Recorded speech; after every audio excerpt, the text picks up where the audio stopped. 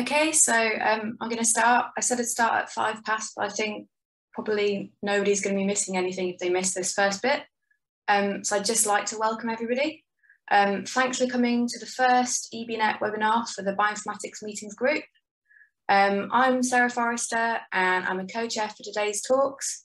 We've also got Bing, who introduced herself, who's also a co-chair for the sessions today. So the theme of today's webinar is using big data approaches to understand microbial communities. We've got two really good speakers today who you'll be hearing from shortly. We've also got James Chong, who's the head of this working group, and he'll talk to you about the working group for a couple of minutes after me. We'd ask that you mute yourselves. I think you can't unmute yourselves with the settings that we've got anyway, but if you have a question, please just submit it directly into the Zoom chat. We're going to have Sophie coming up first, then she's going to have 5 minutes of questions after she's talked, and then we're going to have Uma presenting second, also followed by 5 minutes, and then we have a short questionnaire that we're going to send out at the end of the session, which we'd like as many people to fill out as possible, so that because this is the first session in a series, we'd like to see what kind of things people are wanting to see, basically. So I'm going to hand over to James now. He's going to introduce the working group and say a few words. Thanks very much, Sarah. Hello, everyone. I actually was on the wrong link to start with, which doesn't bode very well if I'm supposed to be in charge. Anyway, I'm glad that I got here, even if I was nearly late from my own party. I just want to welcome everyone again. Thank Sarah and Bing for organising the working group, and Angie and Louise at EBNet for all their support with this. And of course our speakers as well, who we're going to hear about from in a minute. So as Sarah said, this is an EBNet working group for bioinformatics. We are set up to try and understand what sort of training this community would like. So if you have an opinion or there are resources that you would like to share or resources you would like to see, we would value your input. I have, after having told Sarah I wouldn't have any slides, I have 2 slides that I thought I should highlight. And hopefully you can see this. So the first one is, in addition to the Bioinformatics Working Group, at the moment we are running a project called CloudSpan, which is using cloud compute resources to try and give people, at the moment, basic training on how you would run bioinformatics workflows, like I guess the ones you're going to be hearing about today. You can sign up for these. Access is free. The cloud compute resource is free for training at the moment, and we'd be very happy to see people there. The other thing that dropped into my inbox yesterday is something I would like to flag to people, if I can work out how to change slides. And that's this workshop that is going to be running at the Isaac Newton Institute for Mathematical Sciences in Cambridge later in the year, so from the 10th to the 14th of October. This is a workshop on microbial communities. It's following a much longer workshop that the Newton Institute ran in 2014. I was lucky enough to be at that one. It was absolutely fantastic. So if you have the opportunity to register for this, I would definitely encourage you to do that. Right, so without further ado, I'm going to try and stop sharing and pass back to Sarah to introduce our first speaker. Okay, so we've got Sophie Nixon first, and she's a BBSRC David Phillips and Dame Kathleen Ollerenshaw Research Fellow at the University of Manchester. She's interested in diversity, function, and the adaptation of microbial life in deep terrestrial habitats, including those on Earth, and the potential for life on other planetary bodies. She uses high-pressure subsurface simulation with genomics tools and geochemistry in order to understand the role of microbiology in these extreme environments. She's also interested in the attenuation of biofouling processes and the promotion of biotechnology to convert CO2 into useful products. And I'm sure she's going to give us a really great talk. So if you have any questions, just drop them in the chat and we'll discuss them after Sophie's finished. Thank you for that introduction. Thanks for the invite. Can everyone see my slides? Great. So I'm going to talk about a research project I've been working on for a long time. It's a side project, one that I've been using to sort of develop bioinformatics capabilities. So I thought it would be a nice way to illustrate some of the workflows I've been playing around with.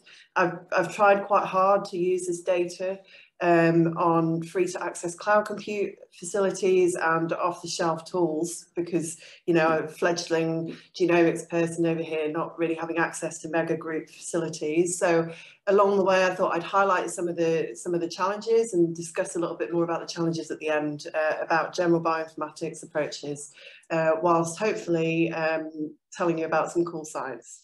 So this is a study about Greenland, deep Greenland borehole groundwaters. Let me just see if I can, there we go.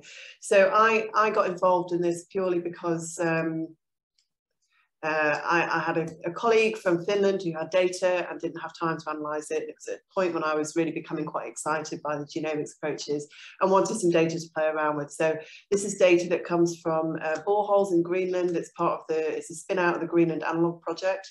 That project was launched to try and understand the connectivity between the surface and deep subsurface for potential location for nuclear waste disposal, which, I mean, it's hard to believe nuclear waste would be disposed of here, but it was a reason to drill these several boreholes, 2 of which have been studied in great detail. And this colleague of mine, Malin Bomberg, she's a microbiologist in Finland, had the opportunity to take samples from 2 boreholes, extract DNA and RNA, do geochemistry and some culturing. And that DNA and RNA metagenomic, metatranscriptomic data is what I'm going to talk about here. So there's already a paper that she's published a few years ago, which is just 16 srRNA community profiles. And you can, this is the project, it's actually massive, and it's come to an end back in 2016, but this is sort of the spin out where there's less time pressure, thankfully. So you can see here the locations. This is west of Greenland. This is the Fennoscandian Shield, really ancient rock formation. And here, I hope you can see my cursor, but here is just the study area where these boreholes are located. Now, I'm going to use these coloured circles. Hopefully everyone can see this one's a green one and this is a yellow one. These are 2 independent drill holes in this area. One is 190 metres deep, and Greenland Analog Project, that's what GAP means. O1 is drill hole 1. And this is the other one, which is somewhat deeper. And there are 2 samples from this site. So I've got access to the data from both of these. So just to contextualise where that is. Why study the deep subsurface in the first place? Well, you kind of heard a little bit about the point of the Greenland Analog Project. Subsurface is where we might store waste, but it also harbours the unseen majority of life on Earth. Also the subsurface, especially the deep subsurface, can be a very extreme environment, and that helps us understand the limits to life. And also these boreholes already existed from this project, and it's extremely challenging to get access to the subsurface, which is no coincidence why I tend to piggyback onto engineering aspects of the subsurface, like shale gas. That's for another talk. So this project really allowed to make use of these existing boreholes for the microbiological studies. So this is just to summarise what we know so far. This is data that I've replotted here from the paper that's already been published. This shows the 16S profile of the prokaryotic community from these boreholes. So we have, you can see a summary here. You've got the green borehole, and the depth from which the water was taken was between 129 to 191 metres.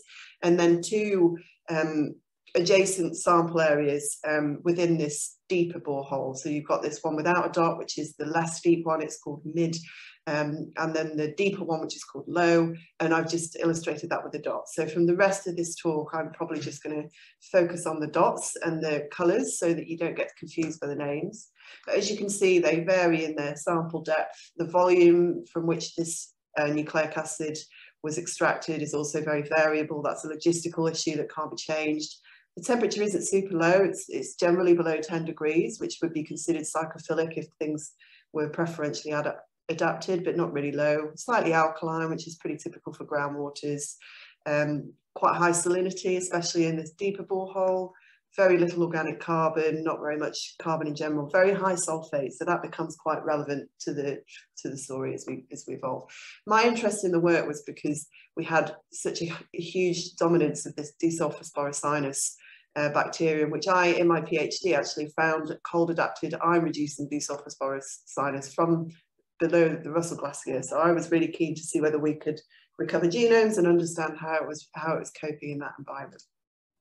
So the data that I'm dealing with, and I'm really only doing this bit, I had nothing to do with the sample prep and the sequencing side, but you can see here these are 2 surface environments, so a lake nearby to the 2 drill holes and a drill pond that was used, the water from which was used to drill the boreholes, and these 3 borehole samples. These collectively, we had 2 metagenomic libraries sequenced per sample, so a total of 10.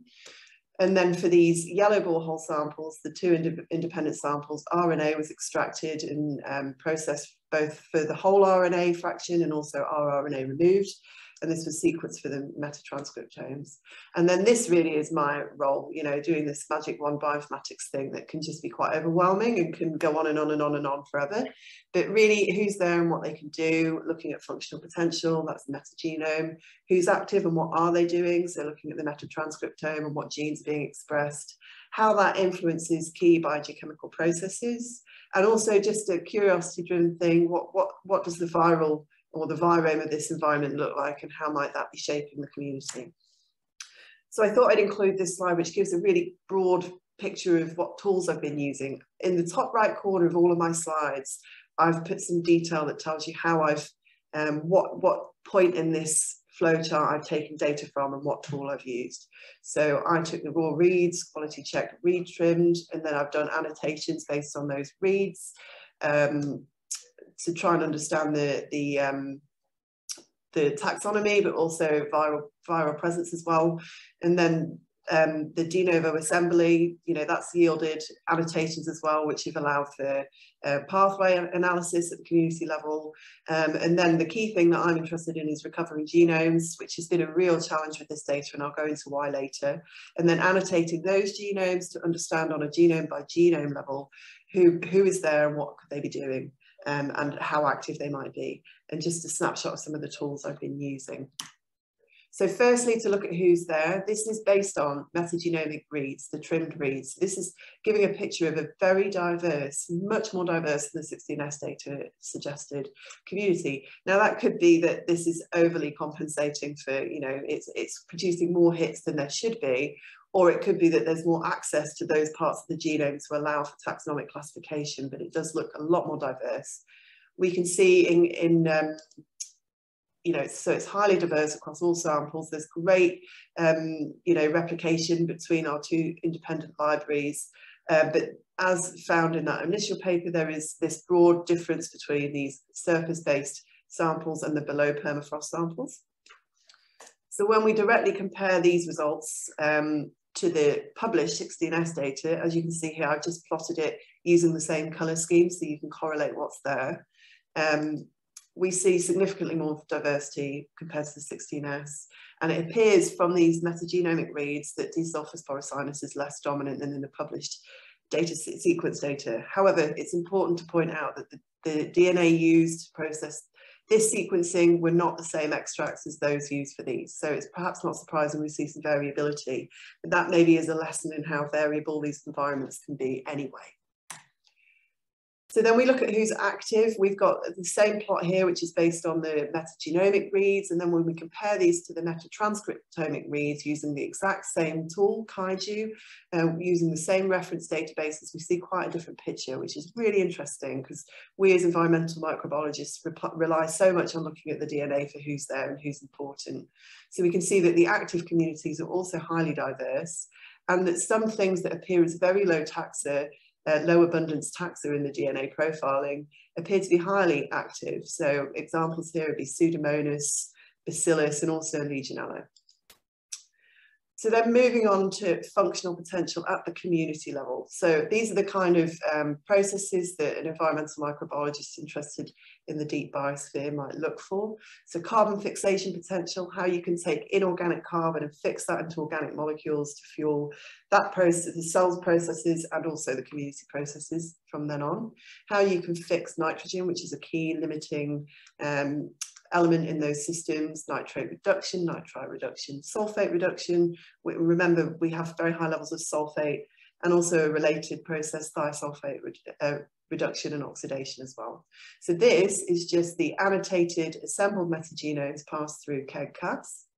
And you can see I've just given a tick or a cross whether those processes are encoded or they're absent. So we have Potentially massive functional potential in these subsurface environments, less so, particularly carbon fixation above the surface, which is perhaps not surprising, where there should be a much more readily available source of organic carbon, less need to fix carbon. I just wanted to compare it directly with this picture, which is the same annotations, annotated as the same assemblies, sorry, the metagenomic assemblies passed through a different tool called DRAM. This is from the Wrighton group, and it's actually intended to be used on genomes, and it's a really nice way of summarising genome potential and completeness and all those things, but it also allows you to pick out these things. And if I just flick back a slide and then to this, you can see already that we have some capacity loss just from running it through a different tool. So I'll come back to that later. And then going back to KEGG-Cas, this is running the assembled metatranscriptome through KEGG so that we can look at pathways expressed in the 2 deep boreholes for which we have RNA data.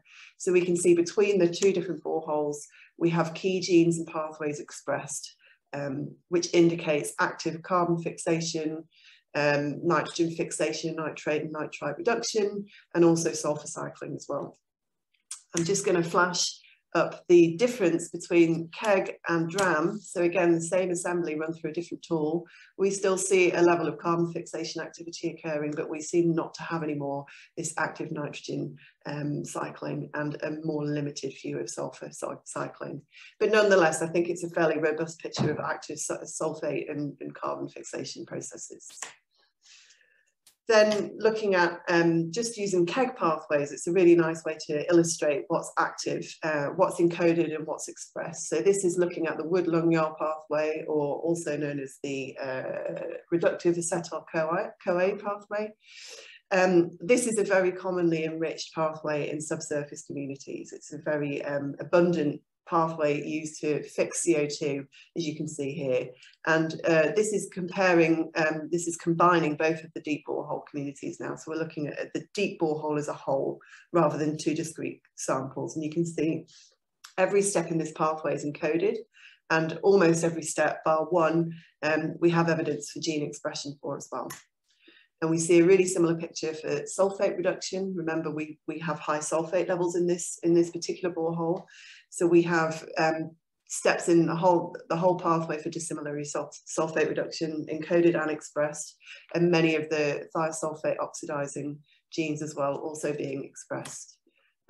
We see some level of expression based on the KEGG annotation of nitrite reduction and nitrogen fixation as well.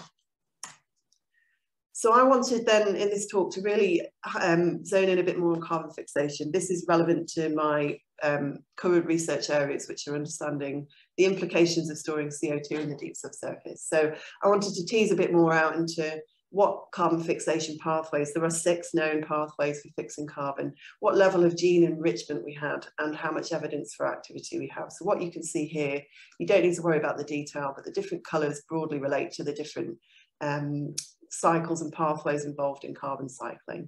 Here's the one that I mentioned before, the Wood-Youngdahl, and then there's a combination of 3 that all overlap here, and then the Calvin cycle, which you will know predominantly as being the pathway used for photosynthesis. And you can see in all 3 samples, these are separated out again. So we've got the shallower borehole and the 2 samples from the deeper borehole. We see quite a good level of enrichment for this pathway here in particular, also plenty of genes here. Interestingly, in our deep borehole, we have enrichment of genes involved in the Calvin cycle. So that's all very well looking at what's encoded, but let's look at what's expressed. So unsurprisingly, a much lower number. This is, by the way, normalized transcripts per million. So it normalizes for sequence, for coverage and sample size and things like that. So it's to try and compare like for like. So when we use exactly the same metric, we see a much lower expression of genes, not surprisingly. We don't see any carbon fixation genes in this shallower deep borehole sample, but we do see some here. Now, to zoom in on what these are, I've actually put in bold the genes that are in this plot here, so you can see which genes encoding these enzymes are being actively expressed. And also, I should have mentioned this, but the asterisk means that they're encoded across all metagenomes. So you can see the asterisk gives you an indication of what's commonly enriched. And anything in grey just doesn't appear on this plot at all, and certainly not this one. So this one's really interesting, this dark green one, because it's actually the Rubisco gene, which relatively recent research has indicated is actually very commonly used as carbon fixation pathway in the deep subsurface, despite it being associated with photosynthesis. So we have some nice evidence of what those active carbon processes are. I should have mentioned this is a Proca annotated view of what's going on, so a different tool again. And then just to look at net carbon fixation versus CO2 production, this again is something I'm interested in terms of CO2 storage. I looked at all the enzymes that are responsible for fixing CO2, regardless of CO2 carbon fixation pathway, and those that are responsible for producing CO2. And then you can look more on a relative comparison here rather than absolute numbers. So there still are calculated for TPM abundance, but here it's really just looking at what proportion of this is there compared to this. So we have both in the encoded and expressed groups. So this is obviously metagenome, this is metatranscriptome, a slight dominance of CO2 fixing enzymes over CO2 producing enzymes, which does appear to suggest CO2 on the whole at community level is being pulled out of that system, which is really interesting from a CO2 storage point of view. So looking a bit closely now into who's there and what they're doing. So this is a matrix of metagenome assembled genomes, or MAGs. I cannot express the amount of time it's taken me to produce this, mainly because I've used a manual binning method, and I'll go into that in a bit more detail in a second. But I've just pulled out some of the genomes that I would consider high quality. These ones in bold here are considered draft quality based on their completion contamination. And then here, this is just really just a quick check through KEGCAS, who can do what. So we've got the Wood-Longyard pathway again, and all these things that you've already seen. This here, Fe3 reduction, I think is based on Fe-Genie. It's a tool used to flag ion cycling capabilities. And here I've put taxonomy based on this GTDB toolkit, or when I've needed to, just relying on the CheckM. So a real mixture of tools, summarized hopefully in a way that makes sense. And you can see from these names, we have quite a diverse array of things going on here. I just wanted to draw upon one example here to illustrate how the manual binning is done, because this is something you're probably not familiar with. I did actually bin these with lots of different tools, including MaxBin, Concoct, and Metabat, but in every instance I got significantly more contaminated and less complete genome bins, and I just wasn't quite happy with that. However, I would say all of these organisms are very close in their GC ratio, and they exist in this system in a very similar abundance, so it's become really difficult to tease them apart. Anyway, this is a pipeline that I've adapted from the writing group. That's who I worked and trained with a few years ago, and this spits out basically a file that you can open in Excel. It tells you the GC content, the coverage, which we sort of use as a proxy for abundance, a rough idea of what the gene is based on a UniRef 90 annotation, the identity of that gene to this taxon here, and an e-value. So you can use that primarily to bin based on taxonomy. So if we just focus on this green, this brown bit here, this is how I binned the Lysobacter, or as I called it, the Lysobacter genome. Or rather, I think I settled on the level above. So you can pull those contigs out and plot them, and it shows you coverage versus GC, and it will tell you where the clusters are, and you simply just remove anything that looks like it's not belonging to that genome. And this seems to result in very good genomes, so it's laborious. Anyway, to place those into context, you can see that some of the things that are very high abundance are actually very difficult to bin, whichever way you use, just because there are so many genomes of the same taxon there. So this is just to show how broadly spread they are. And this, I would say, is a reason why it's important to do your community analysis as well as your MAG-based analysis, unless you have a really low diversity community. And just to focus on the desulfosporosinus that I was particularly interested in at the beginning.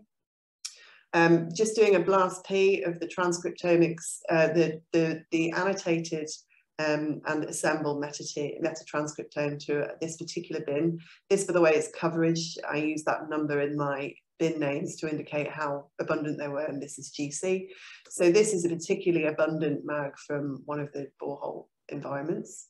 We have lots and lots of hits here, but I've just pulled out some of these. So there are some that look like they're involved in carbon fixation, but also in sporulation, osmoprotection, chemotaxis, and alkaline shock proteins. So it's not just a picture of energy production, it's also of survival and adaptation in this environment.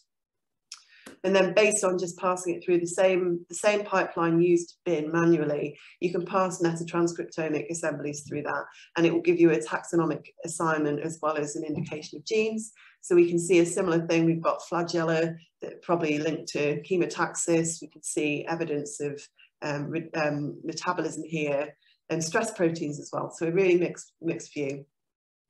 I'm really going to just go over this very quickly, but I wanted to pull out the viral abundances. This is also using Kaiju. If you use it with certain reference databases, it will tell you the proportion of virus abundance. You can work this out, how many contigs there are. I think I used VS-Sorter for this and normalized it per million reads. And you can also look at CRISPRs per community. So this really gives you a vision of the viral load in these different environments and how resilient the community there might be to them. So I was wondering whether there was a big difference between the above surface and below surface. And certainly the CRISPR arrays seem to be much more abundant in the surface. So viral predation seems to be somewhat attenuated based on this view. And then you can look bin by bin. So this, you can see, these were the placeholder genomes before I finished the manual binning. This is to look at prophage in those genomes. So you can see actually in those genomes directly if you have any integrated phage genomes. You can see whether there are CRISPR loci in those genomes and how many spaces there are. And the number of spaces is an indication of how predated upon that organism has been. So the higher the number, the more predation has occurred on that particular organism. So that's quite an interesting view. I haven't really decided if this shows anything useful, but it's to illustrate, if nothing else, that you can look at viruses as well. So just to wrap up the key findings, this is more the science view here. We have highly diverse communities in all samples. There's a distinct composition below and above the surface, which we saw from previous research, but this gives us a more complete view. We see very diverse active communities with low abundance taxa appearing to play potentially a very highly active role. For example, the Bacillus, the Legionella, we also saw Pseudomonas active. There's the subsurface communities encode for carbon, nitrogen, and sulfur cycling pathways, which could be important in those situations. And the metatranscriptomic data demonstrates that these pathways are active in deep boreholes, or at least depending on which tool you decide to use your data from. Certainly the carbon and sulfur, I think, is a fairly robust result. And several high quality mags were recovered, which have the capacity for nitrogen fixation, nitrate and nitrite reduction. We have some encoding for carbon fixation and sulfate reduction as well. So it gives you an idea of how those roles are shared between the community members. And we found that one of our most dominant taxon, Desulfosporicyanus, was expressing genes for flagella, chemotaxis, sporulation, carbon fixation, and sulfur cycling as well. We see a similar low abundance of viruses across all samples, but lower viral immunity in subsurface communities compared to the surface. We find when we look on the mags by mags basis, we have prophage in some of these mags and evidence of viral immunities, particularly with a high number of spaces in some. And then just to add this net carbon fixation implication. So we see from this community in particular, the deep borehole seems to be fixing more CO2 than it produces. Now I want to shift tack a little bit to talk very briefly about some of the challenges around this. I mean, I can't really go into details about how much work that was, because as background, I was using this data as a bit of a test bed while I was becoming independent. So I've done much more work on it than I would need to if all I was trying to get out of it was a paper. But I find myself in a position now where I'm establishing a group of my own, which heavily relies on bioinformatics like I've shown you here. And there's a huge bottleneck to this, and that's access to computational resources and indeed cost. So some of you might have seen this already. I did a quick poll on Twitter yesterday to try and understand who uses what. I'm wrestling with our own organisation HPC cluster at the moment, and it's really difficult to make inroads there, but it still seems that most people rely on these. Cloud-based VMs, of which, you know, CloudSpan is a really good example. I'd not heard of that one before, so thanks for flagging that, James. These can be really flexible and particularly useful for all the downstream processes like the binning and things like that. But this is what some people actually tweeted me directly about. So you've been using HPC systems or clouds. Another group have got its own server that they built up from scratch. You know, this is a big job. And then another group, which I thought was quite staggering, actually, the amount of compute resource this one group has. And I followed up with this person and asked about costs, I'll just flag that there. This is the thick end of £1 million to build this system for one group. So it's expensive and it takes a huge amount of maintenance as well. And so I would encourage people to look into as many free to access cloud-based VMs as possible. I actually did almost all of this work on Climb, and I'm working with Climb to try and design some metagenomics specific VMs, which would be something that potentially could be useful for CloudSpan as well. And also, I, as part of my fellowship, I'll be running a training workshop for that. So I'd be very interested in hearing from you all what you want that to look like, and if there are particular challenges you want covered. And perhaps it's something to coordinate with James as well. And a shameless plug at the end here, if you know of anyone, or if you indeed yourselves want to, then I've got a PhD opportunity at the moment. So shameless plug. I'm going to leave that there for a second, and I'll go back to this, and I'll stop sharing my screen now. So thank you very much for that, and appreciate your attention. Thanks very much, Sophie. That was a really interesting talk. If anybody has some questions, if they can put them into the chat, that'd be really useful.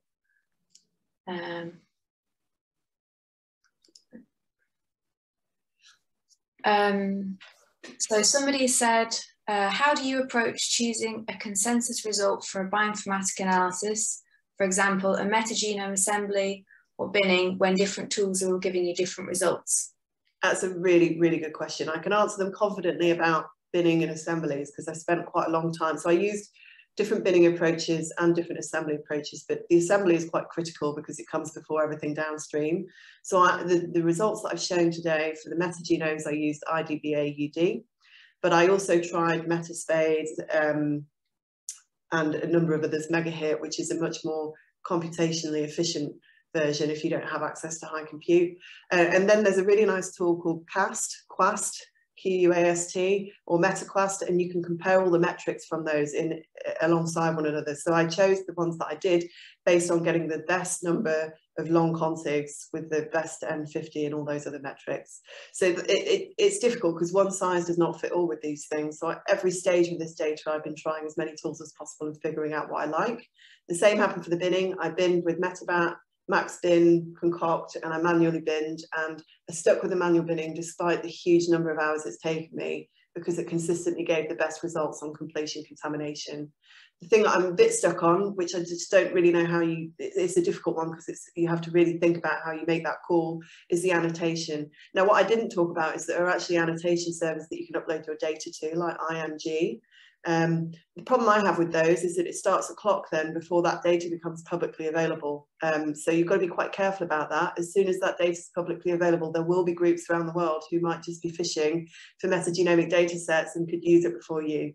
And I feel strongly that I want to get as much as I can out of a data set before that first paper comes out.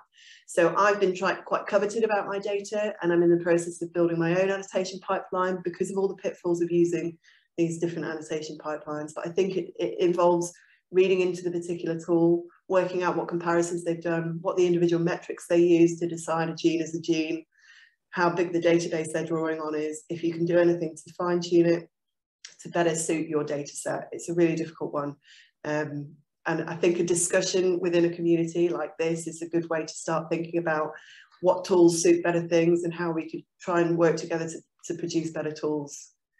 This is a critical question there, so hopefully it's answered that. I think it does. It really depends on your data set because we also have a lot of metagenomes, and we tried Concoct and thought that it did a really bad job with some of our data, and we've got a method that we use now that works the best for us, but it really does depend on the data. And if it's, so we use a lot of Nanopool data as well as Illumina data, and that makes it a bit easier for the binning because the genomes are a bit more complete. Yeah. Yeah, and that's the other thing. It's all the other things before you get to the FastQ files that can help you. So we're moving towards polishing with Illumina and using long reads as our scaffolds for genomes so that you can remove some of that ambiguity, which if you're looking at genome by genome view is a really good way to go. The thing that I found particularly frustrating about this data set is that all of the taxa that appear to be important have similar abundances. The coverage is similar, which is how how most binning programs differentiate between different organisms. Their GC content overlapped a lot. So that's why the binning works best manually, because you've got that ability of using your brain to identify patterns in taxonomy, which an algorithm doesn't do. But there is just a limit to how much you can achieve binning a community where there's so much similarity on a genetic basis. So definitely the more low diversity communities you can get, the easier you're making it for yourself with binning. And if you can use long read sequencing to help, then that would definitely be a good call. So Eleanor Green has asked if you could tell any more about I think it was the bioannotation software Kaiju, and if you've got any idea of how it compares to Kraken 2. So Kraken 2 is annotation software. Yeah. I haven't used Kraken, but I think I didn't use it because either the databases that you can use for it overlapped already with Kaiju, or they just didn't seem as good. I have tried doing the same data analysis with Metaflam 3. I've also redone the Kaiju analysis recently because I've been so suspicious about the high diversity that's been kicked out from those results. I've redone it with slightly more stringent settings, and it looks the same. So I think really that comes down to what's in the database that's being compared, your data is being compared to, how relevant that is to your system. I think I chose RefSeq with curated genomes because I cared about getting identification that meant something, but it was a big database. So you can use Kaiju really easily actually on a web server. You just upload your files, and you can upload several in one go, your FastQ files, and then it produces lovely plots like bubble plots, and also interactive pie charts as well, corona charts. So I'd highly recommend using it, even if you end up not using that for your final taxonomic assignment. It's a great way to get a sense of what's there. So actually, when I tried Metaflam 3, I didn't get a huge amount of consensus in my majority taxa, which was weird. So as soon as I used Kaiju, I saw loads of desulfosporicyanus and loads of other things that I'd seen in the 16S data. So that just felt right. And I've done the same with completely different sets of data.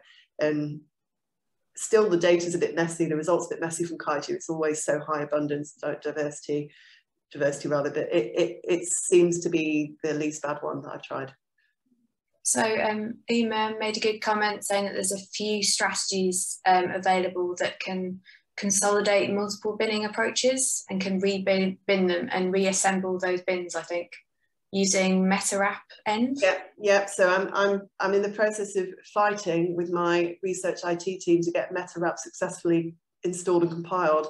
So MetaWrap is a really useful way of compiling 3 different binning tools, and then it can find the best consensus, exactly what you said. Yeah, and then it integrates CheckM and GTDB, which are all really nice tools for assigning taxonomy and understanding quality. My bottleneck here, honestly, it's the most frustrating thing. It's either downloading and uploading data from the cloud VM where I've been able to do the analysis back to my HPC cluster, or just getting the tools installed on the HPC cluster in the first place. So I did want to highlight that in this talk, because I do think that's, you can have access to some of these really brilliant tools, but if you don't have a system to run it on or support to install those systems, then it's redundant. I think that's the problem, that we're quite lucky at York because we have a really amazing cluster, but there's lots of universities that don't have access. So things like cloud computing is really important, I think, to kind of fill that gap. There's a couple more. Just to add to that, a cost issue. I've been quoted 14,500 to add a high memory node to the server, which doesn't get me exclusive access. But for that money, I'm pretty confident I could buy a box that could live under my desk and do everything I need. So the incentive is just really not always there to make this integrated, but that's what we lack. There's a community across our university who wants to be doing more of this, but they don't have centralized compute facilities that work. So it's a huge bottleneck. Yeah, sorry, carry on. It's okay. So we've had a question. Did you look at genes involved in just secondary metabolism, or did you mainly focus on primary metabolism? So I work in the MIB, the Institute of Biotechnology. We have lots of groups here that are interested in metagenomics as a source of discovery of novel pathways. So they've got some really nice tools. One's called Anti-Smash, which can identify gene clusters and pathways. So I have run them through that, and there's been some interesting things. The problem, I suppose, with this sample is that I don't have this set of data is that I don't have access to the original samples. There's not a huge amount we can do with some of those results, but it's definitely something I'm looking more at so I mainly work with experimental systems where I can engineer the diversity to be lower, and that's something we will be looking at, secondary metabolites. And the reason that I'm here is to try and integrate that into other studies as well, looking at potential for novel pathways for things. Yeah. And I'm just gonna have one last question for you. So somebody asked about whether you thought it was worth looking at the metaproteome when trying to look at the functionality of the community. Yep, absolutely. I mean, in fact, the PhD opportunity I flagged at the end is to combine all the kind of meta-omics tools that you could think of, but really you probably don't need to do that a lot of the time. If you can time resolve and you can go from the code that ultimately decides whether you can make that protein or not, and you can identify proteins and map them back, yeah, that can be a really effective way. I quite like the metagenomic, metatranscriptomic process because you can do a lot of the same analysis with both sets of data, whereas proteomics tends to be a different kind of approach to analysing your data, but it's a very powerful one. So proteomics, not only that, but metabolomics, you can see ultimately what's produced from those proteins, so that you've got that whole understanding of function rather than just capacity. Yeah, definitely. And I think that's the way we'll move forward with this, is coupling these things to get a more complete picture. Thanks very much for your answers, and we're going to move on to the next speaker now. All right. Okay, so our next speaker will be Dr. Umar Ijaz, if I'm pronouncing correctly. So this is Bing Guo from University of Surrey, and I'm very glad to introduce Umar today to talk about the microbial communities through in situ omics data synthesis. And Dr. Umar Ijaz is leading several projects using the omics data analysis in the areas of water and wastewater treatment, aquaculture, agriculture, and health, and the plant disease. So it really covers a huge variety of applications. And the floor is yours, Dr. Ijaz. Thank you. You can all hear me, right? Yes. And you can all see my slides, right? Yes. Okay, great. So first of all, I would like to acknowledge several groups that I'm part of. The work that I'm quoting here basically comes from my association with all these groups. Primarily, I'm based in Water Environment Group, where we are looking at water and wastewater system, but there's some work that is being done on IBDs, which is under this bingo group in Glasgow. Then I am also involved in using ancient DNA as a proxy for climate change, and this work is being done with a group in Norway. And recently I've been involved in bacterial plant diseases, primarily Pectobacterium atrosepticum, to look at blackleg. So the first step was just to acknowledge them. And I'm actually a reader in information engineering at Glasgow. And disclaimer, I'm not a microbiologist. I am a computer engineer, and I work exclusively on algorithm development. And here is the definition from Wikipedia. What does an information engineer typically does? He works on generation, distribution analysis, and use of information in systems. And I rely heavily on machine learning, data mining, and other computational techniques. And bioinformatics is one such example. Over my career span, I have worked on different types of data, whether it is one-dimensional data, for example, Raman spectra that we can get for microbes. I've also worked on two-dimensional, three-dimensional volumes, for example, ultrasound images, and recently I've worked on n-dimensional tables, those that originate from meta-omics, and then the other work that I do is on network inference and string processing, example, DNA sequence. So I did not have a very good start to my career. I focused on different engineering applications. I did my PhD from South Korea, and then I moved to Cambridge, and then I moved to Oxford. And during that time period, I worked on different systems. For example, this is the work that I did in my PhD, where I tried to came up with dynamic algorithms to find the boundaries of air bubble that travel through this opaque pipe. Then I had a change of heart and I worked on 3D imaging modalities, and we can see these cute babies that are 3D rendered.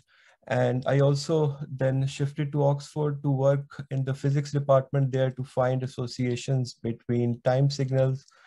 These are mainly static and dynamic associations, whether they are directed or whether they are not undirected, whether they're not directed. And so these were the applications that I worked on between 2004 to 2012. And then I had a change of heart and I thought that maybe I could lead on microbial ecology. And this was mainly possible because I acquired a Neurocomics fellowship.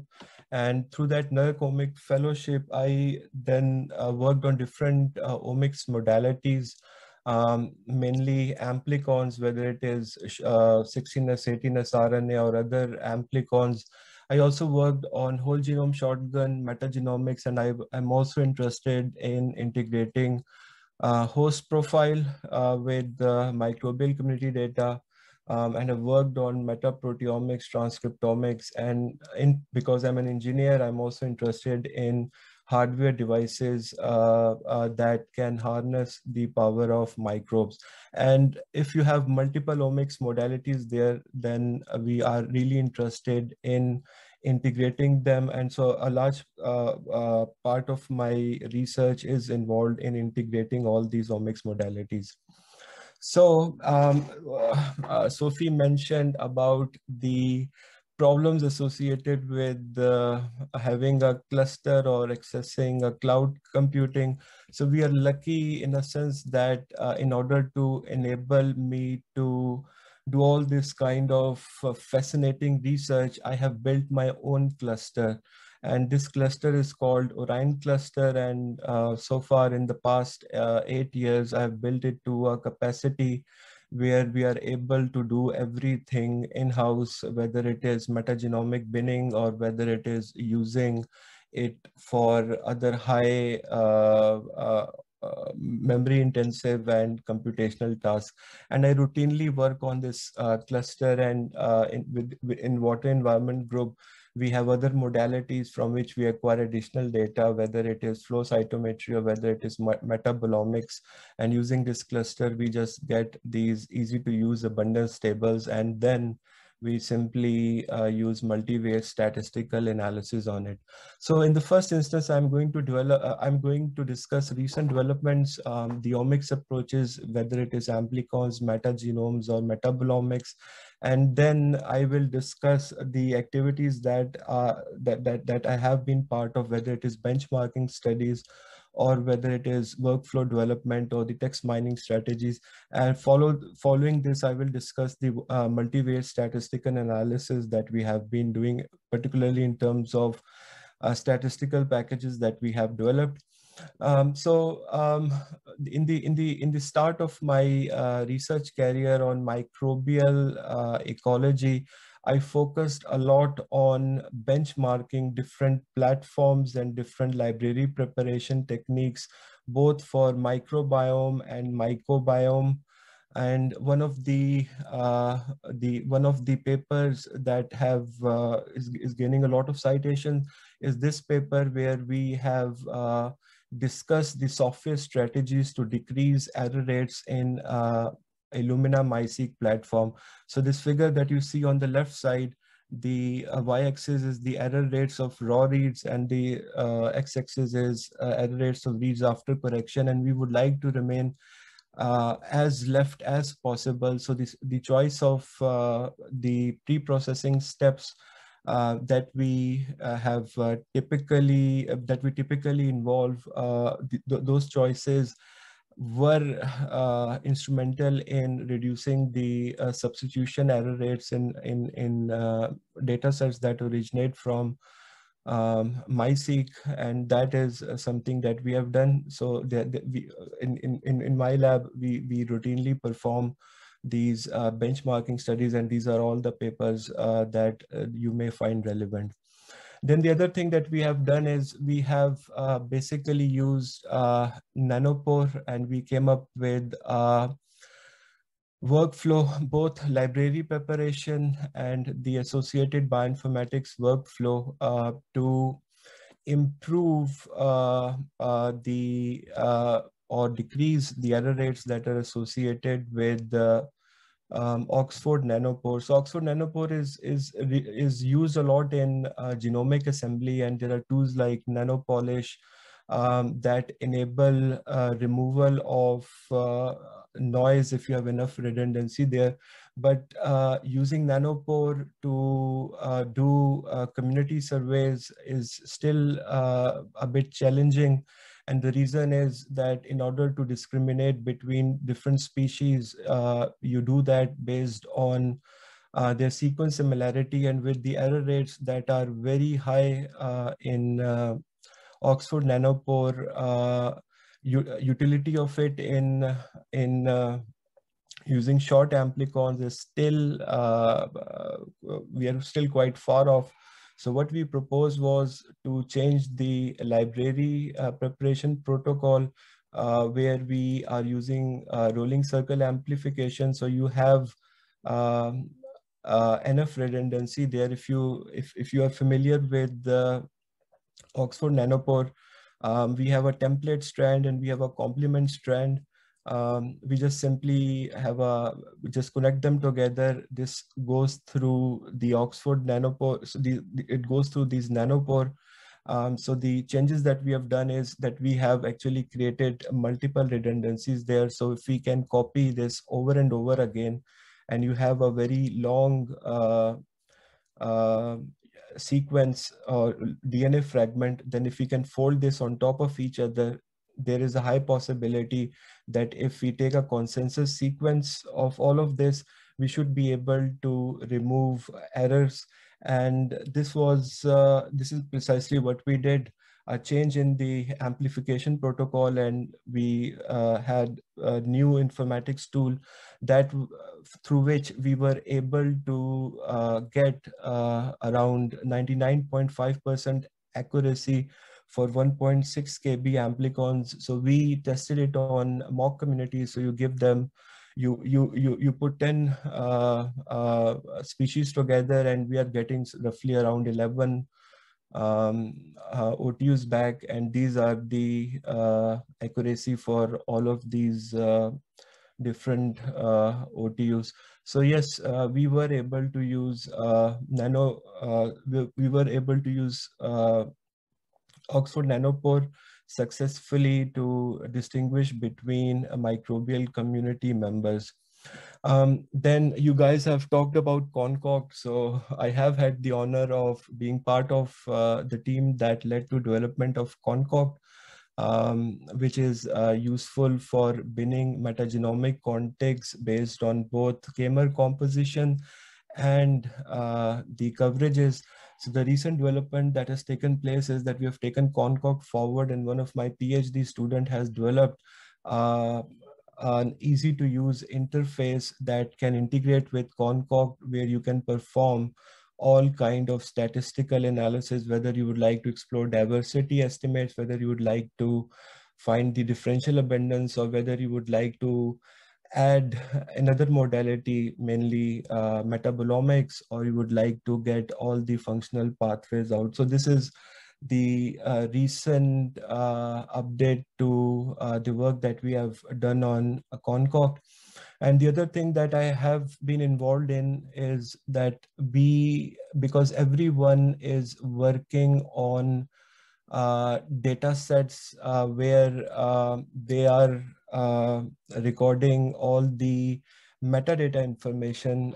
For example, if you submit a genome to NCBI, you also incorporate where that genome is isolated from, and you also have an associated publication. So we developed a few text mining engines where whatever you obtain, you can search it against these public repository, and you can then run these text mining engine on the text that is associated with it. So the CCNV pipeline, if you give your amplicon data, it goes online. If you give it a fecal sample, without knowing where the sample is coming from. It tells you that it is a feces sample. If you give it a water sample, it tells you that it is a water sample. And the reason is mainly because of the sequences that were previously isolated. They were isolated from feces or they were isolated from water. So we have then extended this pipeline, and this has now become a Texas-centric approach, which involves entropy-based approaches. And more importantly, we have basically generalized these pipelines to write automatic systematic reviews, and we are using different types of ontologies that you can use on any kind of literature survey. So essentially, as academic, we are asked for writing systematic reviews. So this pipeline does everything, and you just sit and relax, and it will help you in proving or disproving a hypothesis. The other thing that I have been working on is on developing an software infrastructure to enable microbial community analysis within an environmental context. So Microbiome-Seq is an R package that comes from my lab.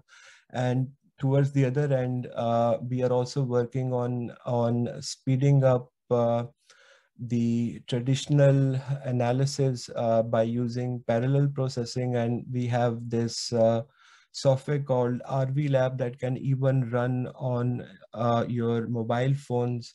We have a server that is running in Greece, and this is the work that we have done with our international partners.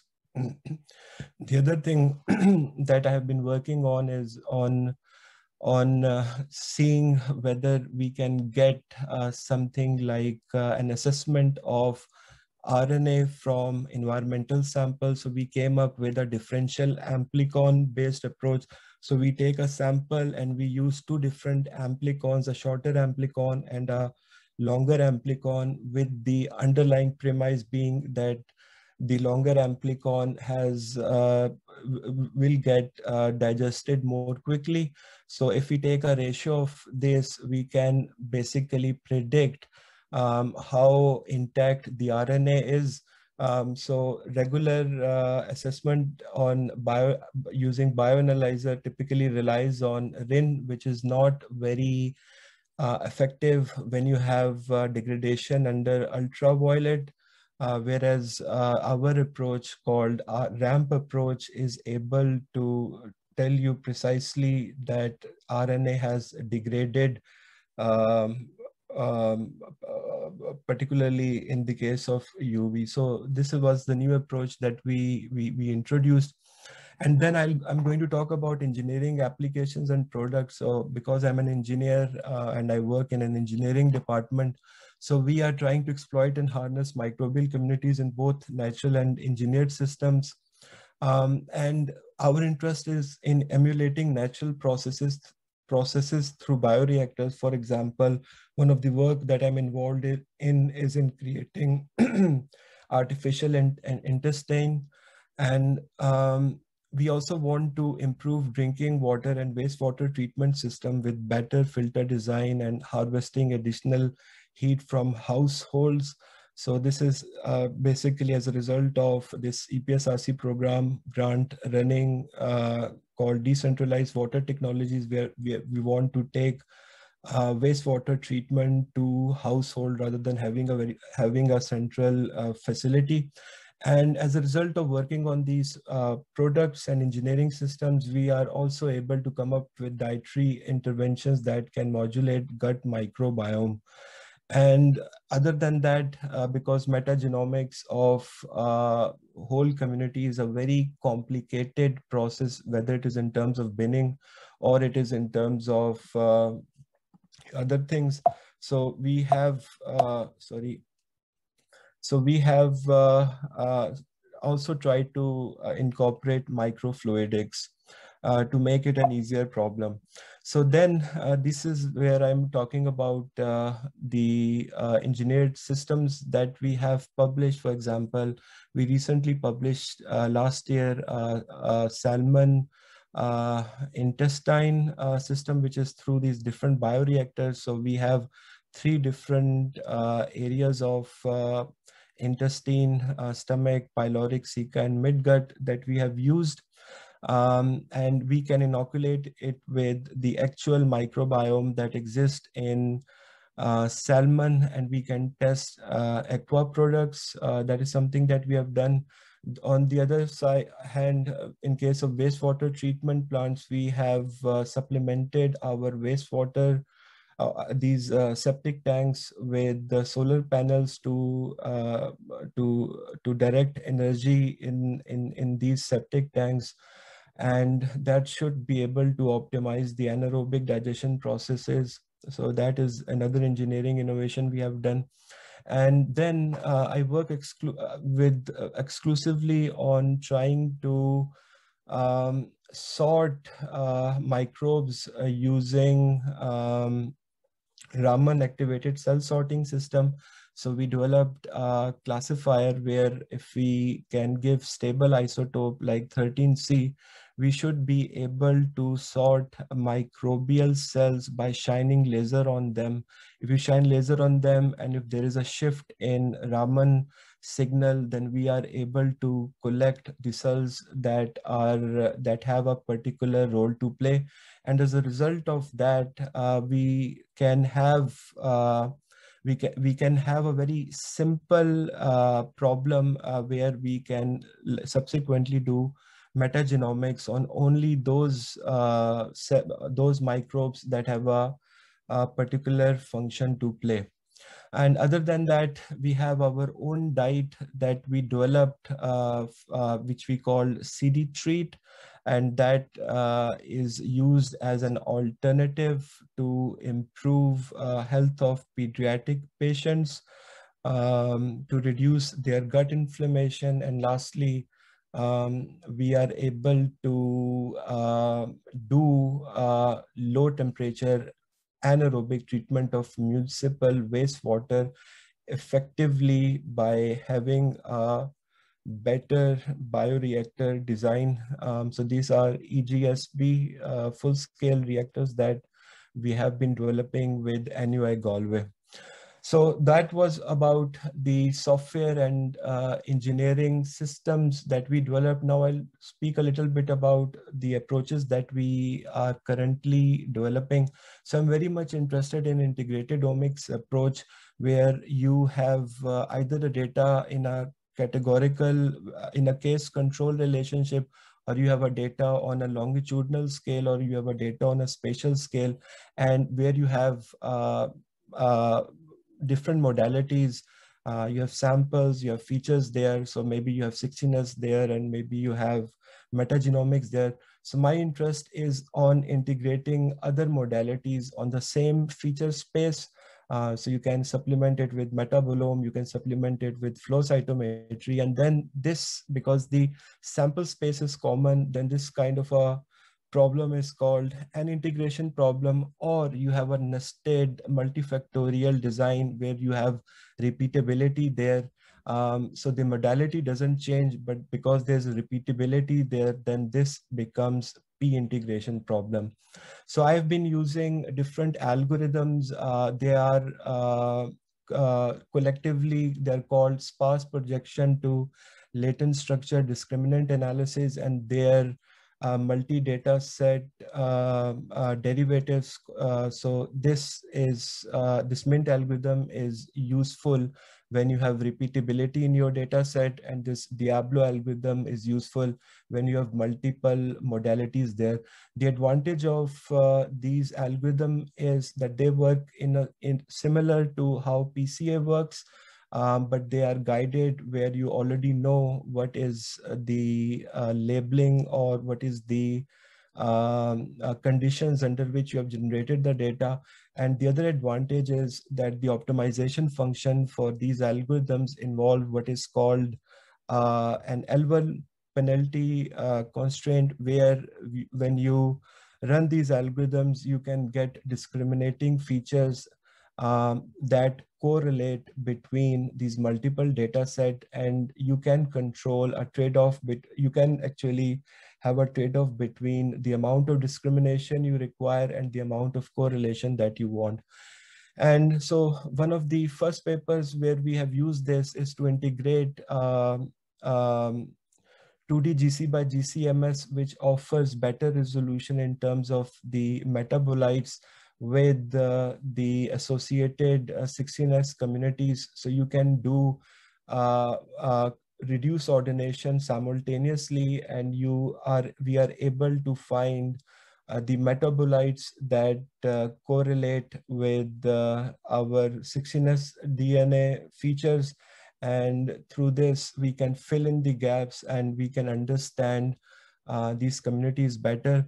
I've also used it in the same approach, the Diablo approach, by integrating multi-omics data set. So we have 16S profile using bacteria, we have 18S profile for fungi, and then we have a volatile organic carbon which we have done using gas chromatography. And so we are able to tell how much of these data set correlate overall and we can also find discriminant features across all these three data sets. So this is something that we have done. And then one of the important projects that I would like to highlight is this ancient DNA that we are using as a proxy for reconstructing past sea ice evolution. So traditionally, this data set is basically, this goes 100,000 years, and traditionally they were using organic geochemistry markers such as IP25. The abundance of it correlates with the sea ice cover. So what we have done is we have used Diablo algorithm to correlate these traditional geochemistry parameters with the 18S profile, and we were able to find species that correlate directly with these chemistry parameters, and then we can simply use the abundance of these species as a proxy for sea ice evolution. So again, that was made possible by using that Diablo algorithm. So the other thing that people are very much interested in is the stability analysis in microbial communities, and this is particularly important in view of wastewater treatment system where these systems fail. So you need to come up with a way through which you can in advance suggest whether the system will fail or not. And there are several proxies which can judge stability in both abundance and function. Something that I like a lot is local contribution to beta diversity, which is a measure of dysbiosis. And we have used this in longitudinal study wherever the value shoots up. For example, this is pharyngeal microbiome for day 2, 5, day 7, day 8, day 9. So wherever people are using antibiotics, this LCBD value goes high, and this can be used as a measure of dysbiosis. In another, for another individual, wherever the person develops cold, the community differs, and so it is a one-dimensional measure that you can use to get how much dysbiosis is there. And the other advantage is that you can use, because it's a one-dimensional measure, you can use it in regression models, and you can then make it depend on other sources of variation. And another thing that, so that was like taxonomic stability, but recently a paper came out in 2018 where we can also give functional robustness in terms of two parameters. One is called attenuation and the other one is called buffering. So what we essentially do is we take a sample and we have the relative proportion of all these community members. So what we do is we create artificial perturbation, and we can, and for each artificial perturbation which is nearer to what is the original perturbation, we are able to measure both the taxonomic shift of these perturbations, but we can also find out what is the functional shift as a result of that perturbation. So for a single sample, we create 100 artificial perturbation. Then we simply fit an exponential model, something like f is equal to 1 over e at tb, where a and b are the two parameters that you can recover. Attenuation is A is basically the slope of this, and buffering is the curviness of this. And attenuation A describes the expected rate at which increase in taxonomic perturbation magnitudes are expected to increase functional shift. So if you can recover these attenuation parameters, so higher the value of attenuation, the more stable that function is. So this we have used in an existing study where we are trying to understand how oil gets dispersed using both biogenic and synthetic surfactants, and by plotting attenuation value over a time scale. Higher the value of attenuation means that degradation pathway is becoming more and more robust, because there is enough redundancy in microbiome space. So this kind of methodology you can use with both 16S and metagenomics dataset, and it offers a really nice way of suggesting how robust your communities is. And then I'm also working on microbial community assembly mechanisms. I am mainly interested in finding ecological phenomena underpinning microbial community assembly approaches. And the phenomena that we are interested in is to see how stochastic the system is, how deterministic the system is, whether there are factors that we have not recorded, which are responsible for assembling the microbial communities that you observe. And for that purpose, we use something called a null modeling approach, which is basically whatever data you have recorded or whatever metric you have used, we just simply try to get, we simply apply randomization, whether it is randomization on abundance table or it is randomization on the phylogenetic tree, whilst preserving a certain property of that system, which is typically alpha diversity. And then the deviation of the original metric from the average of the null models after randomization is able to predict ecological processes. For example, NRI and NTI is able to predict whether there is a hand of God or environmental filtering there, or whether the assembly is driven simply by competitive exclusion processes, i.e.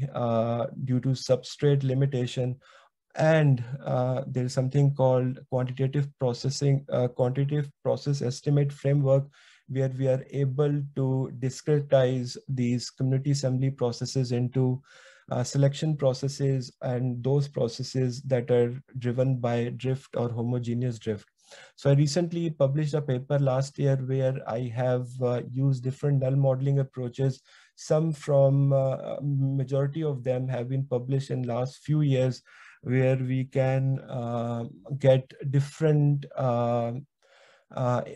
ecological processes that underpin those microbial community data. So this is a paper that would be of interest to you. And we have used that not only for the biosurfactant study, we have used this in wastewater and water treatment. Particularly, this paper is where we have tried to understand why in bioreactors, when you have these granules that float, what are the underlying ecological principles. So there are two more topics that I want to cover, so I'll quickly cover them. During COVID-19 times, we sort of realized that because students and PDRAs who work on these amazing projects, the lab access was limited. So we thought, how about we develop a strategy where we can reanalyze all the data sets that are available online and convert the wet lab projects to simply re-exploration of those data set to provide a global perspective. So we have been working for the past year on meta-analysis because there are different data sets on different V regions for amplicon. We have focused a lot on how to have a good correlation strategy because you do not get overlap between these different regions. And not only that, these correlation strategies, we want to recover as much data as possible without read loss.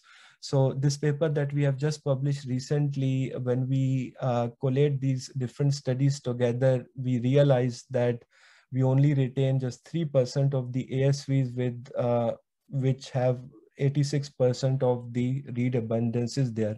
Then in addition to that, when we do meta-analysis and we want to put everything together, we can only put things together if we know the taxonomy of the microbes. So in meta-analysis, taxonomic assignment strategy has to be perfect. Traditionally, people use naive Bayesian classifier. In our study, we have changed that to Bayesian common ancestor algorithm, which offers better discretization or better assignment of these OTUs or ASVs. And last thing that I want to discuss is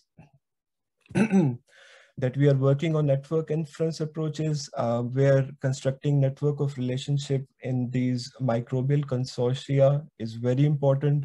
What we are focusing on is not only finding association or correlation, but also want to find causality there, whether it is in static or it is in dynamic range. And we also want to detect subcommunities or want to show modularity in these network of relationships we recover. And we are developing a network-wide statistical framework to find keystone nodes and keystone subcommunities. Traditionally, people have used co-occurrence networks such as correlation, which is implemented in the microbiome-seq that we have developed. And other people are using simple sparse inverse covariance estimation or SPIKE-EASY software to recover relationship. But I, for the past 1 or 2 years, have focused on these Boolean networks, and this is made possible by this paper that appeared in 2020, which simply takes the abundances between any 2 species or any 3 species, and it just tries to estimate these different compartments. And if you can observe a pattern like this or a pattern like this, then you can recover co-presence one way or co-exclusion scenarios.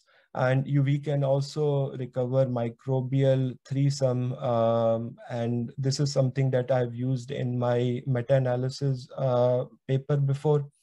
And just last 2 slides, we have recently developed a method where we have used non-linear machine learning pattern recognition approaches that offer better separation between different samples arising from multiple conditions. So traditionally, people use either PC approach or they use MDS approach or NMDS approach. And if you have multiple categories there, the limitation of these approaches is that after you performed reduced order representation, the distances are not that much preserved in reduced space.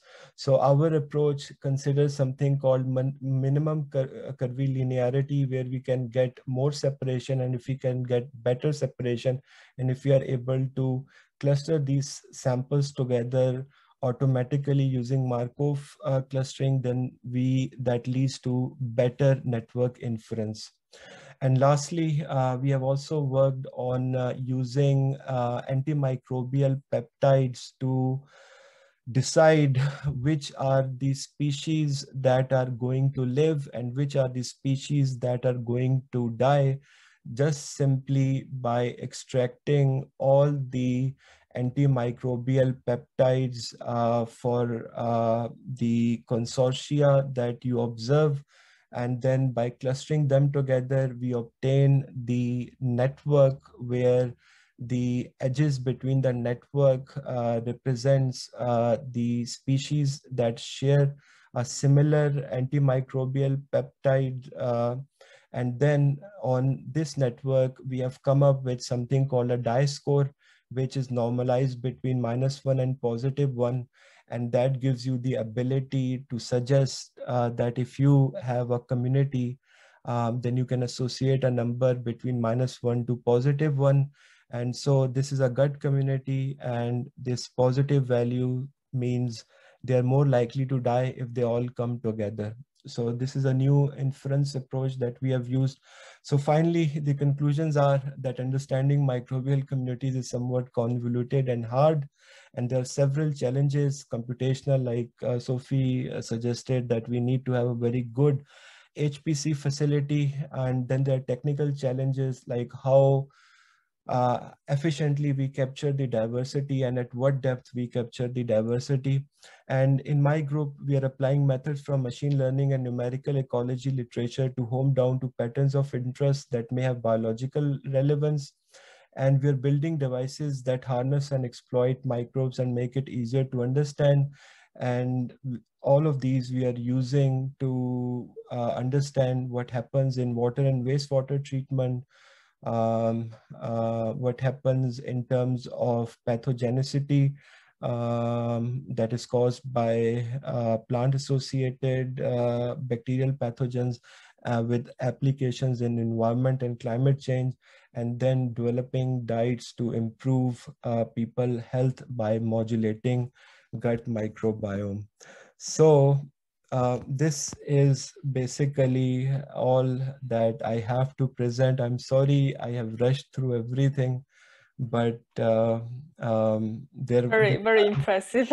I'm involved in so many things that I always get confused. Like, yeah, like I'll take questions from the chat box. But if I was going to ask a question, I would ask about your time management, project management. It's a lot of work.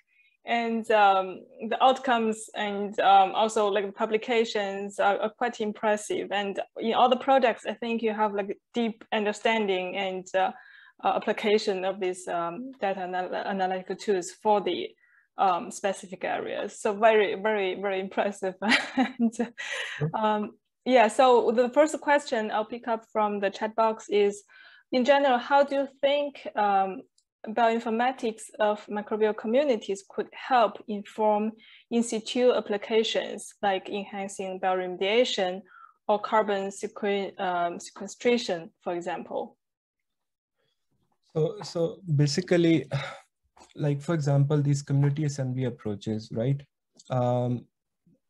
You can either perform very cleverly designed biological experiments, control experiments, where you can perturb the system, and after perturbing the system, you can measure the changes, and that can lead to some sort of an interpretation.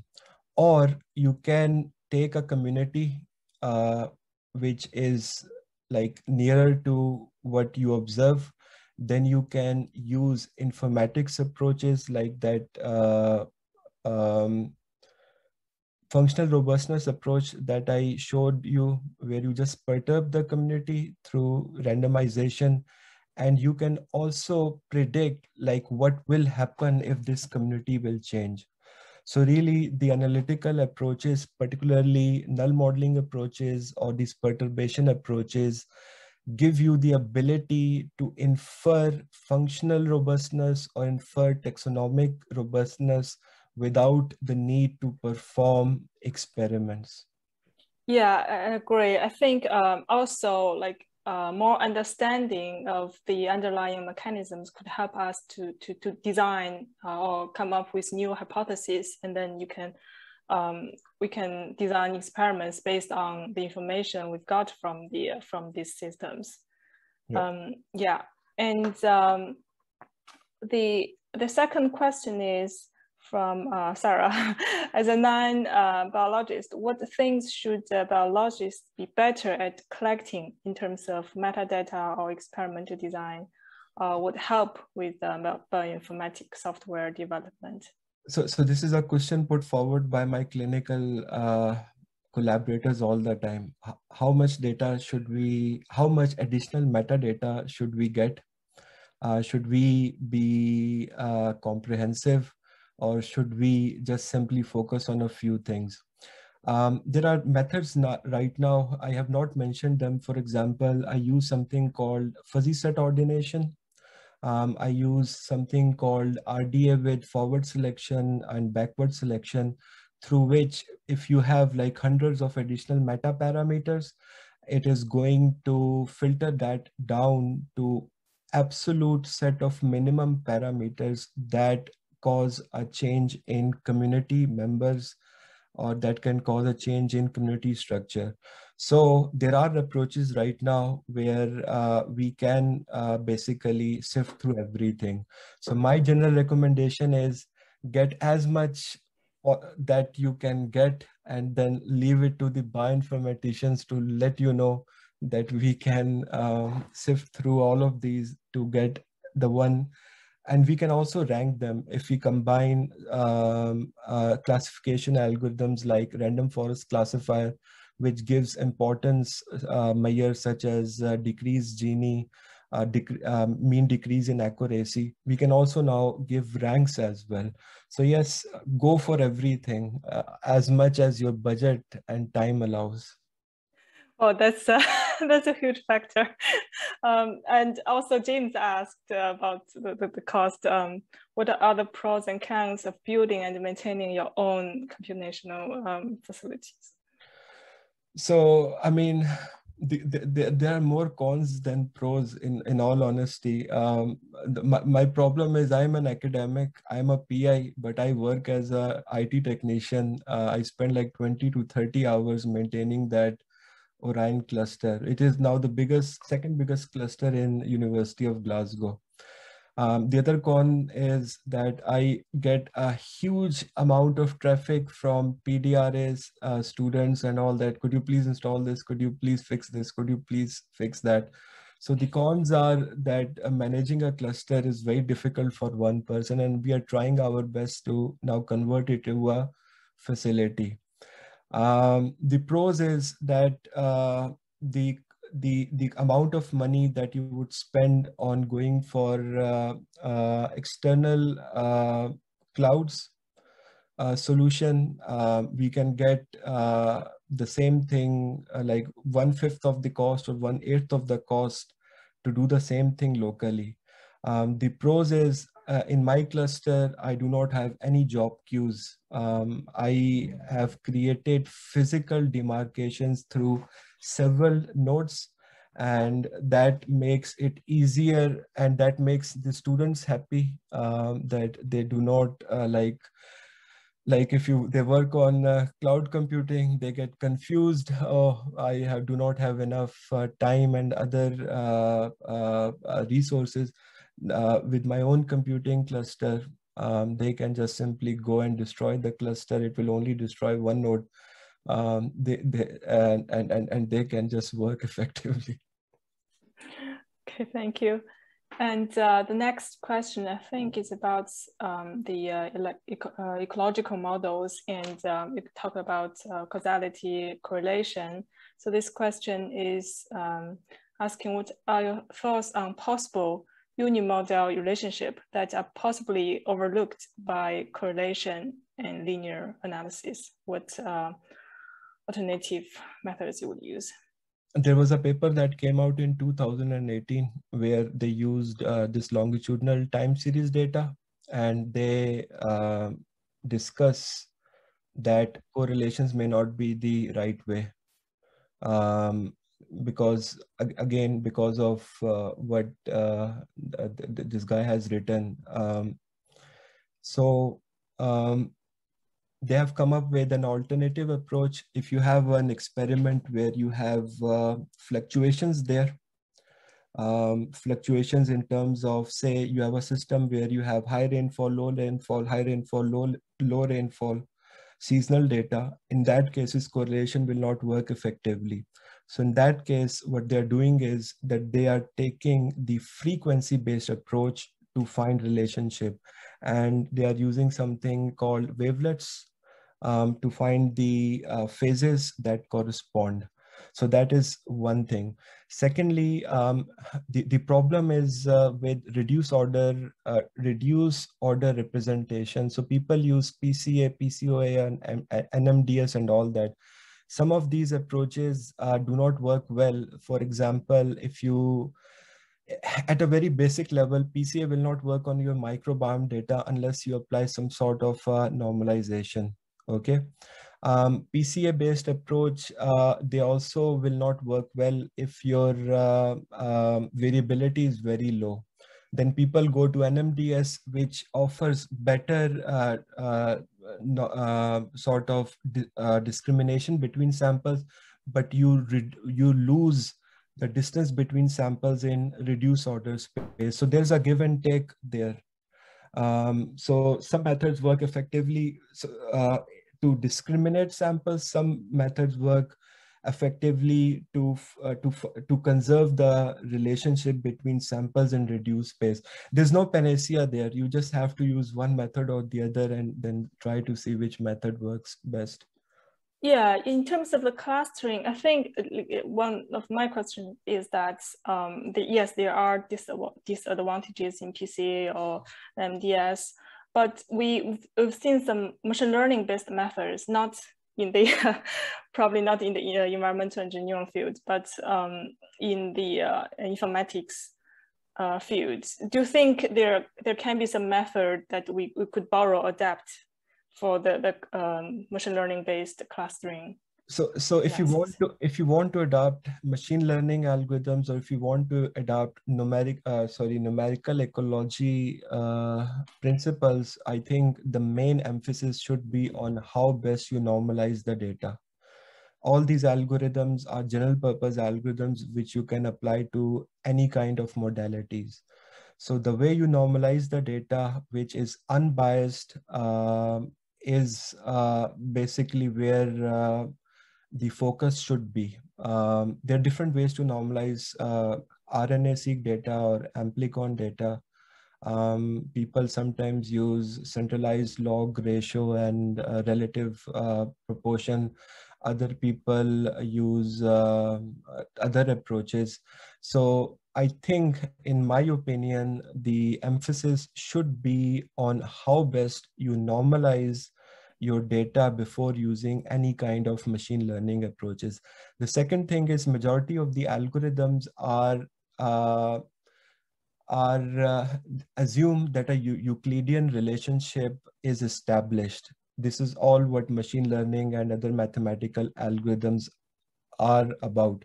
However, because the library sizes differ, in one sample you're getting 100,000 reads, in another sample you're getting 10,000 reads, Euclidean assumption does not hold. So this is the second reason why we should have a better normalization approach, so that we reduce spurious relationships that we recover.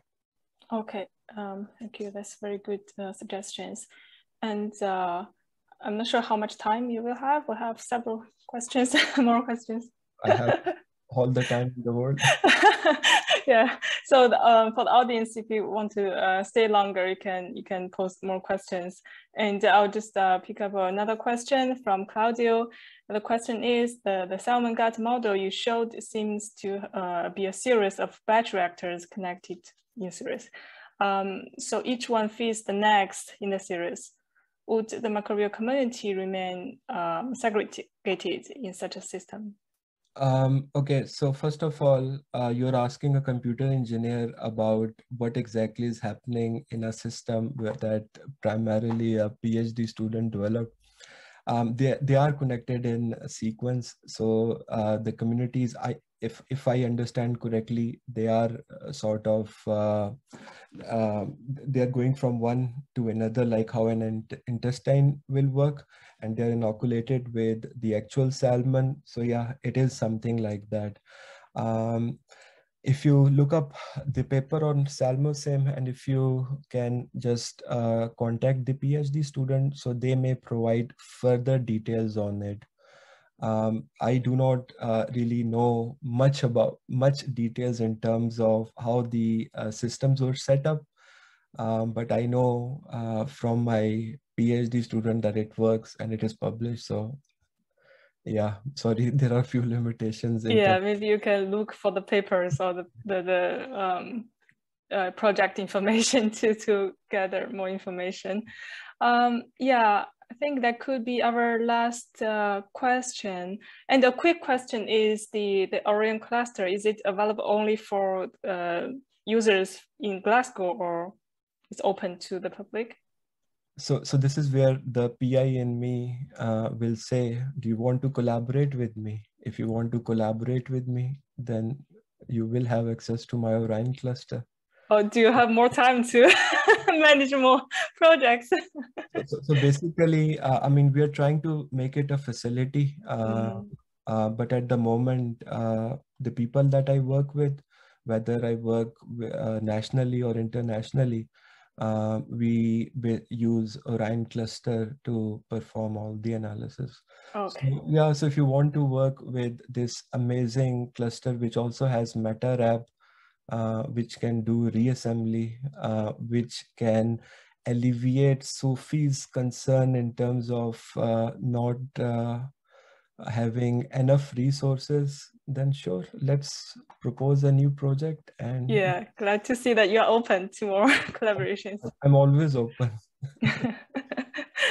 Okay, now I think we don't limit the questions to your talk only, but open the floor to our audience or questions if there are any. So, and Sophie is also staying for a bit longer time. Yeah, let's see if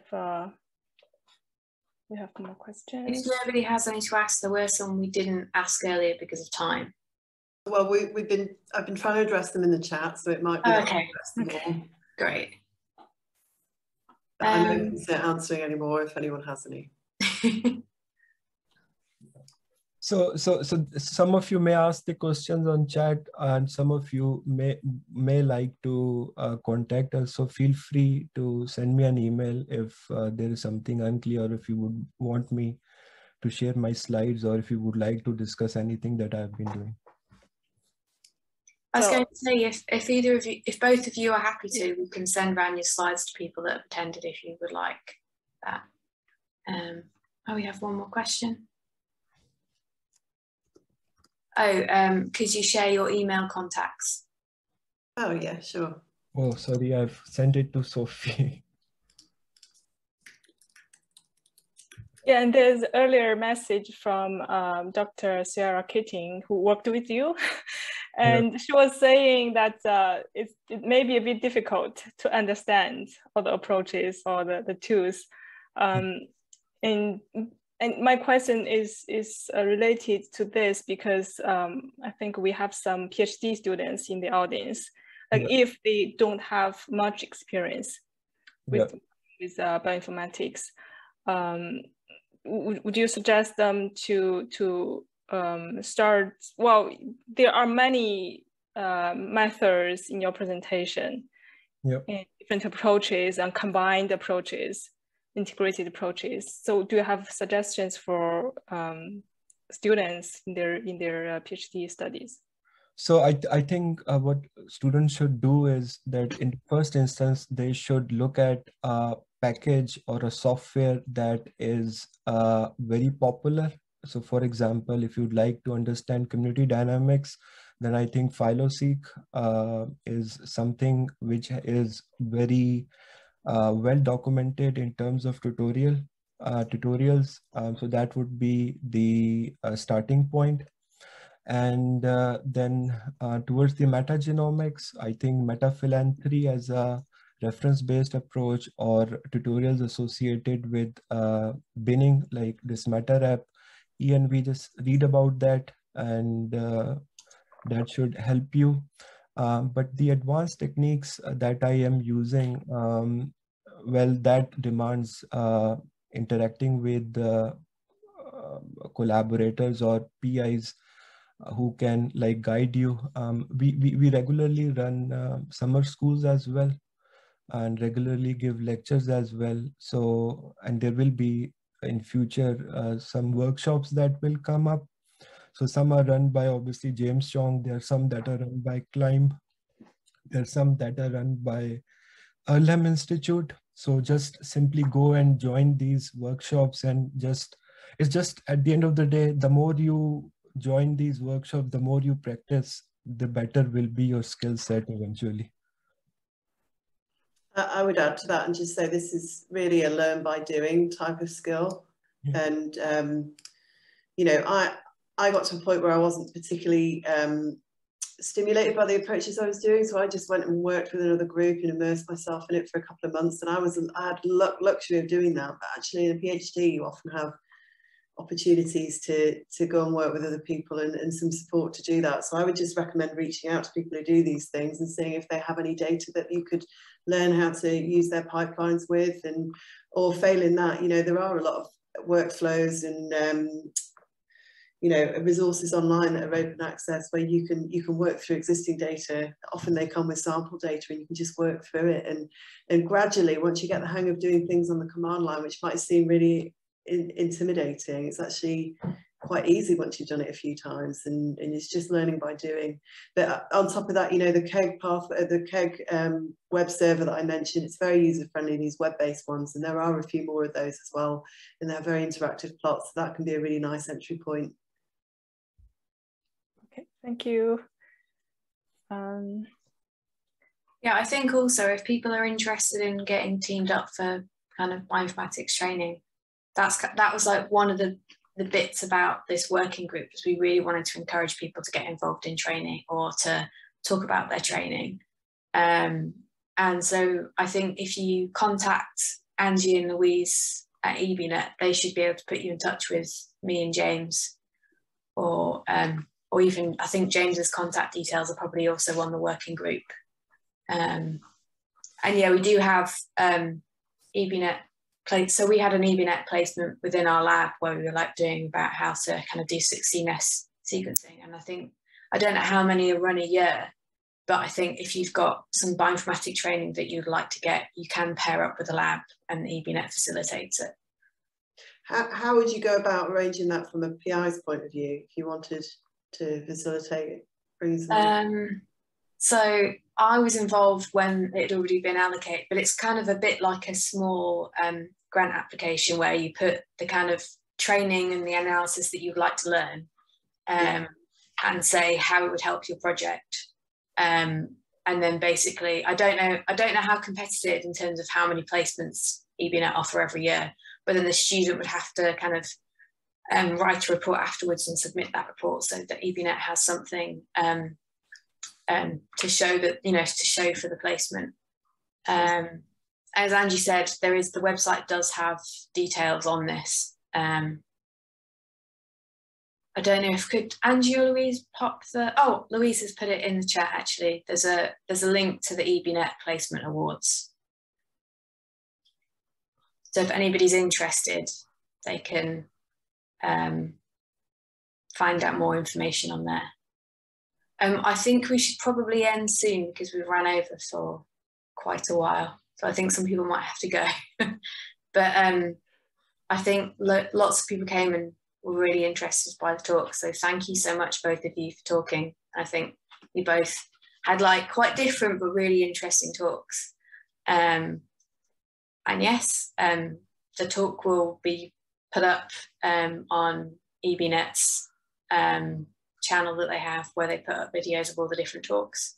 And there is, I've posted it twice, but I think it's been drowned out by like comments each time. But there is a questionnaire if you'd like to fill it out, if either you would like to see a particular thing in this seminar series, like if you wanted to really focus on different kinds of training, or if you want to give a talk yourself and you do bioinformatics and you'd like to kind of present your work, we're interested in all kinds of ideas, and whether people are have got a background like Uma, where they're like more interested in the computational development side, or if you're more like Sophie and you're like a biologist that kind of want to do bioinformatics. So I think that's probably everything for today. Have either of you got any last comments that you'd like to make, or? Yeah, so I think this EBNet group is very useful, particularly for PhD students and PDRAs. I think not only inviting speakers who have varying experience in terms of bioinformatics is useful, but I think this summer placement for PhD students, or having workshop or something like small hackathon where students are able to work with PIs with their experience on an example data set, I think that would be very useful to improve the technical competence of the students that are enrolled in different programs. So that is my suggestion. Definitely, if we can get people in a hackathon, that would be quite cool. Yep. If you'd be interested as well, Uma, in a hackathon. Yes, so all the software that you have seen, they are part of numerous hackathons that we conducted under ES 1103 cost action. So Concoct actually came out as a result of a hackathon. Seek and we came out as a result of a hackathon. So I take part in a lot of hackathons. Kira, my PDRA, would let you know that almost every other day is a hackathon. Okay, so I think we're going to end there for today. Thank you very much to everyone for turning up. And if you have any questions, please contact either EBNet or contact me or Bing or James. I think our contact details are probably on the registration for the talk. All right. Thank you so much for all the organizers and James Chong. Take care all. Yeah, thank you everyone. Thank you. Okay. Bye. Bye.